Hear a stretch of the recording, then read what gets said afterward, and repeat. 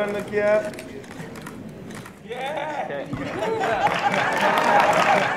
I feel good. I mean, I feel very excited, you know, and I'm a little bit nervous, but I think it's something that people want, people are waiting for.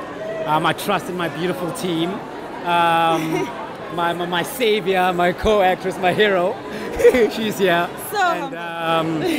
And yeah, I feel like it's something that belongs to all of us, not just us as actors, the crew, and the production with the producers, but as South Africa, it belongs to all of us, you know.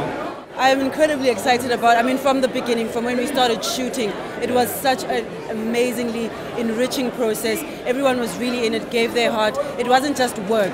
You could see that everyone was there because they were exploring something so much deeper and more meaningful about themselves, about the story. And I mean, everyone that we worked with, it was such a great, all the actors, the crew, Z, the director, he's absolutely amazing. So to now be able to share that with everyone is just, it's like we come full circle. Yeah. DIF serves two critical roles. It's about exhibiting films that have been funded but haven't gone out to commercial release. So you can really see what talent and product is coming up.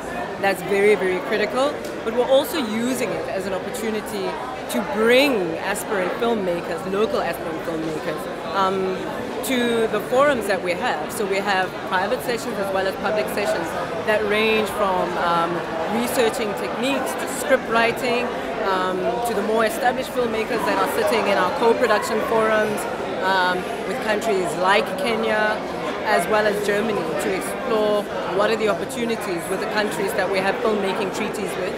The Durban Film Mart specifically looks at the business side, the financing of filmmaking. So it's very important to get the knowledge and the insight in order to grow. Most of our stories are acted by Americans, people from outside. So I feel that our country doesn't value its own people. Our government doesn't invest in our talent like in America.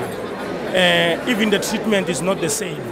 This is it's not for the first time seeing myself on a red carpet. I've done quite a number of films. I started with an Oscar award-winning film, Tsotsi, 2006. So what makes me worried is that we win all the time, but nothing's happened. We remain the same. Real partnerships that happen, the partnerships that actually bear fruit beyond just talk kind of partnerships. As well as, I can't say much about the DAC, but we continue to work very closely with them, even with the new minister.